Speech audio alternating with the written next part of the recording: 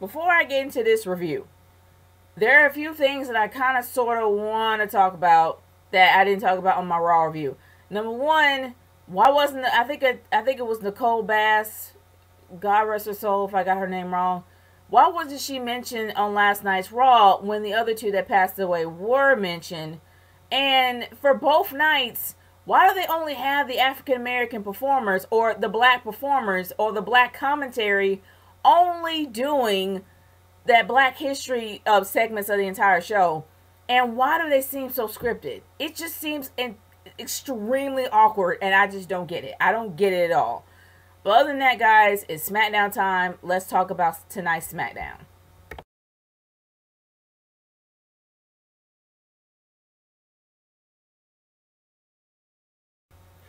I haven't really done these in a while, and honestly, I'm kind of happy that I did watch tonight's show, because I'm gonna be honest with y'all, SmackDown is literally blowing Raw out the water. There are times that Raw can actually hit it, but most of the time it's been missing it. Now, when it comes to this SmackDown Live, it started off controversial. Well, not so much.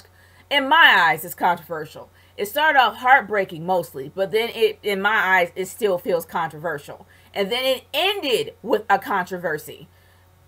Kind of paying homage to the Royal Rumble. I don't remember what year it was, but I know it either happened at the Rumble or at SummerSlam. I can't remember. But other than that, let's talk about the intro of the show. This was something that a lot of people were afraid of, and some people predicted, but they didn't think they were going to go through with it. Naomi unfortunately had to give up her title because of the knee injury that was caused by Alexa Bliss and a botch that between her and Naomi at Elimination Chamber for their title match. Unfortunately, at Elimination Chamber, when Alexa Bliss was, I can't remember what the move is called, when she does the 2 somersaults, instead of her landing on her abdomen, she actually landed on her knee. And it really did mess up her knee. And she ended up having to forfeit the title. Now, here is my overall theory, and this is what pisses me off the most. When it comes to Naomi, not only did Naomi win on a non-Big Four pay-per-view, which she should have won at WrestleMania since in her hometown of Orlando, I have literally seen every performer in the WWE have wrestled with a knee injury unless it was something that was already stated.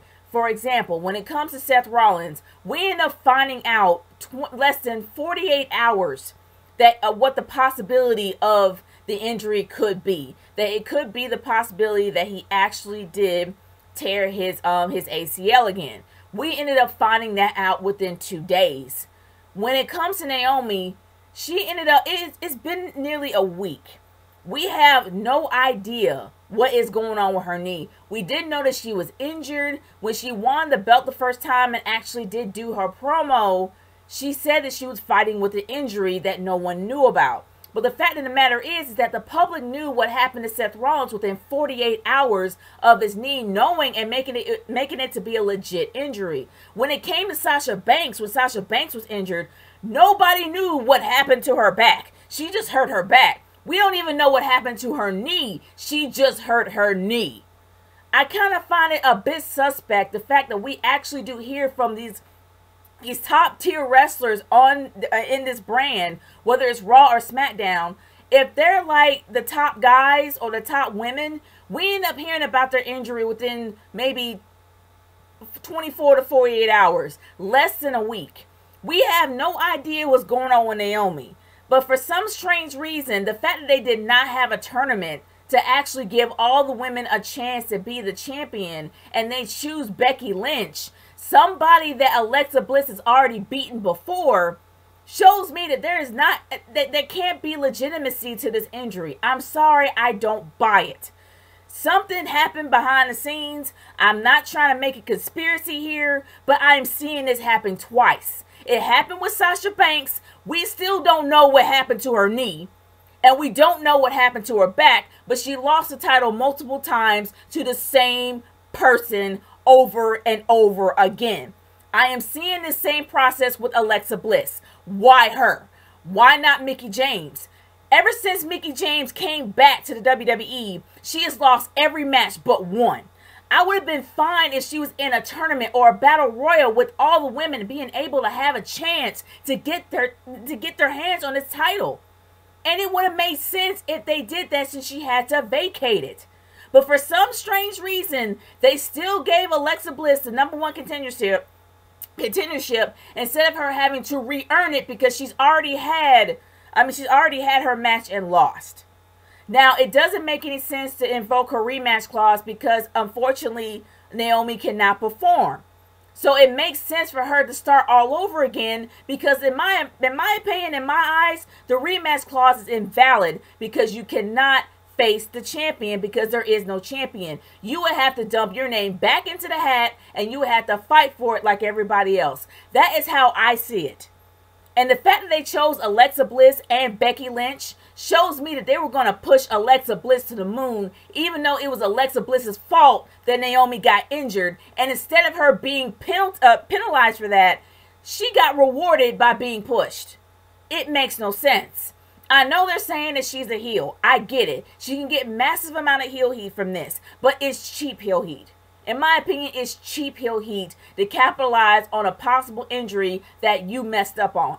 And it's a possibility that her knee may not be that badly tweaked, but they're using it as an excuse to push Alexa Bliss to the moon. And it looks like that Naomi might not even be involved at WrestleMania at all, because the possibility that they might have a triple threat match between Alexa Bliss, Becky Lynch, and Mickie James. I'm seeing this happen. So I'm as much as I don't want to rant too much about this, I am seeing it far too suspect. Seriously, this is far too much of an issue for me, because I see this as suspect. I see it as the fact that they just don't want Naomi to have the title. And I'm not trying to throw the race card out here, but the fact that they did the same exact thing to Sasha Banks shows me that something is not right. I'm sorry. I'm saying that, and I'm holding true to it. Something's not right. Something stinks in this entire situation. And it's not anything else. It's literally nothing else. This is how I personally see it. But I'm not going to rant too much about that. But I do see this as suspect. And I'm going to move on. Now, when it comes to the other matches tonight, the biggest thing of them all that everybody was talking about was the fact that we had a 10-man battle royal towards the end of the entire show to show who was going to win the championship. Now, before I get into that, I'm going to get into Nikki Bella versus Natalya. That match was pretty hardcore. Okay, it tried to be. Well, it was alright. Like, it wasn't horrible or anything. It's just the fact that it didn't have a decent finish. It was setting up to another feud, which is something that kind of bothered me a little bit, because they've already done that at the Elimination Chamber. It wasn't necessary to have it here, because you want to have a decent finish. Those women were literally giving it their all at the very beginning. And yes, I actually did post, I actually did post a brief video of the power slam that Natalya tried to do with Nikki Bella that looked a bit awkward and can probably put so many bad memes up. And I just put that up there. And I'm just, I'm keeping it real. That was very awkward looking. But other than that, it was a pretty hardcore hitting match until somehow, and I think that that Connor kayfabe pointed this out on Twitter, that they kind of broke kayfabe for a second, because Natalya was like, good job, and then Nikki was just kind of saying, oh yeah, I know, right? I'm like, no dude, you're not done with the match. You got to continue with it. And I know this is going to probably be on the WTF moments. I can see this. I can see this happening. But yeah, they kind of broke kayfabe for a second. And it briefly took you out of the match, especially when Natalya was like, I'm better than you, Nikki, right after she said, good job, Nikki. Yeah, you can't really take that back. You got to remember that mics are all around you in every ounce of your performance. You have mics in the turnbuckles of the ring. You have mics underneath the ring. You have mics inside the microphones of the cameramen. Mics are everywhere. They can pick up your voice. And yes, we heard you, which was weird. But other than that, they did their best to give it their all, and then they went backstage, and then once again, Nikki ran into Maurice, and it was setting up a match for WrestleMania between Maurice and Nikki and John Cena and The Miz, and I'll get to John Cena and The Miz a little bit later. But yeah, the whole fact that Maurice came out with a lead pipe and literally hit Nikki in the thigh and in the back. Yeah, the whole David Otunga thing saying that she went Tanya Harding. No, hun. The fact that he literally brought up that really, really out of date reference is straight up classic vintage David Otunga, which shows you that that dude should not be there. I mean, as much as he tries, and it seems like he is really trying hard to be a little bit more animated, that was the worst reference he could ever use, because I don't think anybody even knows what happened between Tanya Harding and Nancy Kerrigan unless you were around in the 90s, in the early 90s. That's the only way that you would know that out-of-date reference is during that time. It's either the early 90s or the late 80s. I can't remember, but it was a long time ago, and not a lot of people know what happened between Nancy Kerrigan and Tanya Harding because it was that far away. That far in the back, man. That shows you how old I am. But other than that, no, she did not in any way, shape, or form go Tanya Harding on anybody, because Tanya Harding had hit Nancy Kerrigan in the knee, not the back or the thigh. But I digress. I'll move on from there. The fact is that Natalya actually took advantage of it, and she won with the pin 1, 2, 3. The one thing I was hoping that Nikki actually did get her comeuppance against Natalya, even though Natalya literally went with her full force. And I did not want her to win as a heel, because I do not want them to go back to this. It just seems like that Natalya should have been done. Like, seriously, she should have had her comeuppance. She should have won clean and had this whole thing over and done with. But unfortunately, it's not over and done with, because it was a screwy finish, which means that this is open to continue. Okay. Moving on from there. After the whole Nikki thing, we had a whole bunch of weird promos with green screen that made no sense. Then you had Dolph Ziggler kicking a green screen to reveal a green screen, or kicking an invisible wall that had the green screen to make him seem a little bit more heelish, which looks stupid. It's like these weird promos that happen all night, and I don't get it. I don't understand the whole talking to the camera, trying to break fourth wall thing. At this point in time, it was dumb. It was so very dumb. It made no sense. That was the only gripe that I had tonight. It was just stupid. It was so just freaking dumb. And what Dolph Ziggler did was straight up cartoony. I'm sorry, it really was. It was weird. But besides all that, let's move on to the whole Bray Wyatt thing. Bray Wyatt had promos pretty much throughout the entire night, talking about how whoever wins is going to be their sacrificial lamb. Blah, blah, blah, blah. We are waiting for the heel turn. Everybody is biting their nails, waiting for Randy Orton to go against Bray. We just know it. But it's going to happen at WrestleMania, y'all. It ain't going to happen on SmackDown. And if it does, they must have paid Randy a whole crap ton of money. I'm just going to say that. But let's move on to the final match of the night, the 10-man Battle Royal. Now, we actually did have a lot. There was a lot going on, and I'm not gonna lie, when it came to the 10-man Battle Royal, I already thought in my mind who was going to win. But they had some pretty decent spots. I mean, they made you literally think that some of these guys were going to win. Of course, Baron Corbin is everybody's favorite, but once again, Baron Corbin got eliminated by Dean Ambrose, and Dean Ambrose had the ever-loving crap handed to him. Can we at least have Dean Ambrose fight this guy back? He looks like a punk compared to somebody as arbitrary and mediocre as Baron Corbin. Seriously, can we have them like go, at least try to fight each other? I mean, come on. But other than that, moving on from there, the biggest moment of the night, and in my humble opinion, actually there were two big moments in the night. Number one, we literally had The Miz, of course, get eliminated by John Cena, but that wasn't the biggest thing. The Miz, who already got eliminated, was able to eliminate John Cena when he was already eliminated, and that ended up still being legit. And they're saying that was part of the rules. No, JBL. I don't think it is.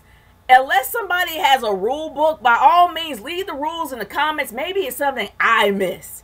But if you're eliminated, that means you're gone. So why in the world should what you do affect the match? I never could understand the logic of that. Like, how can you be eliminated by somebody who's already gone? What they do should not count. And that's just me personally. Whatever they do should not count in the match or be legit. And the fact that The Miz was able to run in the ring and eliminate John Cena out the freaking blue, and nobody saw it, and John Cena ran in there like, wait, hold on, he was already, wait, what? Like, I don't know. That makes no sense to me. That is the most screwed up logic I have ever seen in my life. John Cena getting eliminated by The Miz when The Miz was already eliminated. Now I will understand that somehow if Luke Harper or AJ Styles eliminated John Cena and The Miz came back to literally beat the crap out of John Cena, I get that. But I don't get the fact that what The Miz did was legit. I don't know. I'm not finding. I was confused about that. Now, let's move on to the most controversial moment of the entire night, and that was when the double elimination happened between Luke Harper and AJ Styles, the last two in the ring. Now, in my humble opinion, they're paying homage to what happened at the Royal Rumble. At least it was at the Royal Rumble. I can't necessarily remember if it was a Rumble or SummerSlam, but as far as I know, there was a double count out. In my opinion, and this is how I saw from my personal view, it looked like that AJ Styles landed first, and it looked like that Luke Harper landed second. But for some strange reason, the ref kept saying that, okay, you landed at the same time. All the refs were confused. We had no answers. Here comes Daniel Bryan saying that we will have to, they ended in a draw, and we have to find out who won next week. Here's my overall theory for this. I do believe that they're going to restart the match. They're going to have a one-on-one match between AJ Styles and Luke Harper is going to win it to have a triple threat match with all three Wyatts going up against each other. And that is when Randy Orton is going to portray Bray, and he is going to take the title away from him. Just like I had predicted before, I still believe this is going to be a transitional win. This goes from John Cena to Bray Wyatt, and Bray Wyatt to Randall Keith Orton. That is my overall theory for this. So it's jacked up how we ended it with a controversial finish, but it makes you more intrigued on what's going to happen next week. So good job for them. Now, guys, my overall thoughts of SmackDown is this. There have been emotions that come out of me tonight that I never thought I had. I was literally screaming at the screen. I was pissed off at Alexa Bliss. I hated her character, which shows how much her character works as a heel, which shows how much I care. Now, yes, there were some really weird promos throughout the night that was extraordinarily cartoony and made no sense, but that does not take away the overall night. And yes, Natalya and Nikki broke kayfabe briefly, but that does not affect the entire show. It actually did, and even though I don't like the fact that it set up the whole mixed tag match between John Cena and Nikki Bella with Maurice and The Miz, even though I don't necessarily like that, as well as the possible proposal after the match they win, which kind of makes me a bit suspect, but I did talk to somebody on Twitter about that, and they kind of have a valid point. Maybe he is ready, but I'm not getting into that. The thing is that it doesn't take away how good this show is. It's setting up everything. Pretty much every match they're setting up for WrestleMania, they set it up so very well. And SmackDown has an entire month and a few days. Actually, a month and a week to set up for WrestleMania. So if they screw this up, it's no excuse. They have plenty of time to do it. And even though Elimination Chamber only had a 2-week build, it was a fairly decent pay-per-view. They had less time, and they were able to make scraps out. They were able to make a 4-course meal out of a bunch of scraps. And they're doing the same exact thing with this show here. They have literally a full month and a week before they build up, before WrestleMania actually comes. And they're doing an amazing job. I really do like this show. Did a great job tonight. I have no beef about it, and I want to know what your thoughts are. Leave it in the comment section below, or vote on the little card that I have above on what you think of SmackDown and what your overall views of the show was, your favorite match, or what you would do to change it if you didn't like it. I want to know your overall thoughts, and leave in the comment section below, as well as interact with the voting poll above you. Thanks guys for watching. I will see y'all later. Peace out.